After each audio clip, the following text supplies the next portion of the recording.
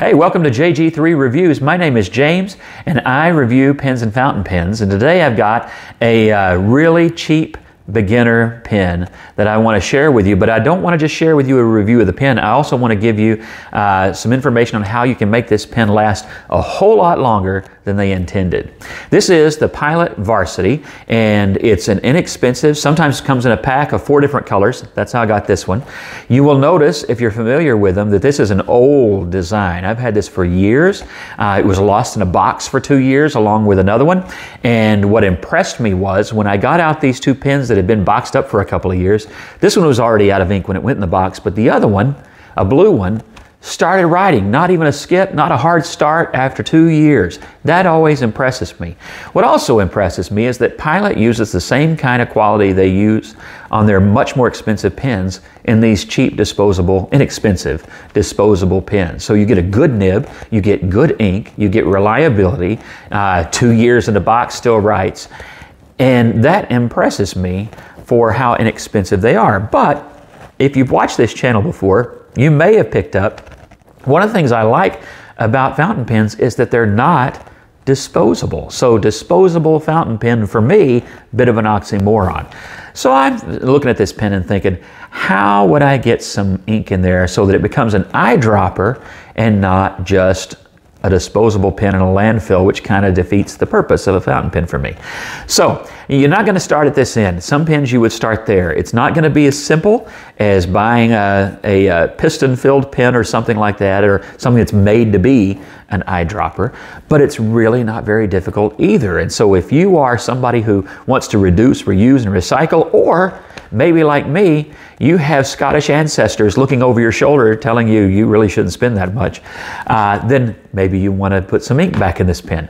All you have to do, really simple, is get like a washcloth or something, one you don't care about ink getting on. Do not get, your mother-in-law's fancy cloths. But get a washcloth or a couple of paper towels, and with a pair of pliers, just gently work that nib and feed out of the pen. It is just in there by friction. Mine was in there pretty well. It's a tight fit, but you can pull that out and just eyedropper fill these pens. Clean it up. Be sure and clean while you've got it open, clean the nib, clean the feed, clean the inside of the pen so that there's not residual ink in case it doesn't mix well with what you're going to put in it. But clean it all out, let it dry off, reassemble it. Very simple. It's just press fit in there. And you've got a large capacity eyedropper pen for not a lot of money, and one with a very good quality Pilot nib. These are medium nibs, and I'm going to show you how well it writes with, I don't remember what ink I put in this, but when I start writing, I'll remember what ink it has in it. But let's just, since I'm going to have to write with it to know what's even going on, let's just go ahead and flip the camera and I'll show you how it writes. Okay, so let's see how this writes. Again, I don't remember what ink is in it, but this is a Pilot Varsity. And as you can see, it has a medium nib and writes really well. When I cleaned this pen out, actually in the fins, there still was a little bit of that original purple in it. And I thought I got it all out, but when I started to write with the new ink, I realized that I hadn't. So there's a bit of a purple tinge you might be able to pick up on the camera, but now I remember this is just a simple Noodler's Black that I have in the pen now. Really good ink and waterproof ink, and writes really well. I'm telling you, this nib is just really smooth. I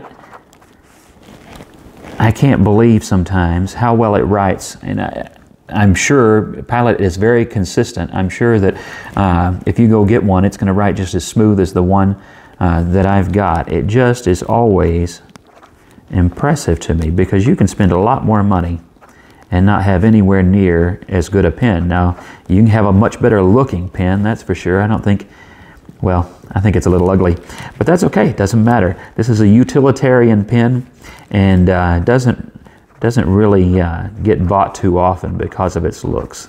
It's bought to be a pen you can throw in your backpack and you don't have to worry about a thing.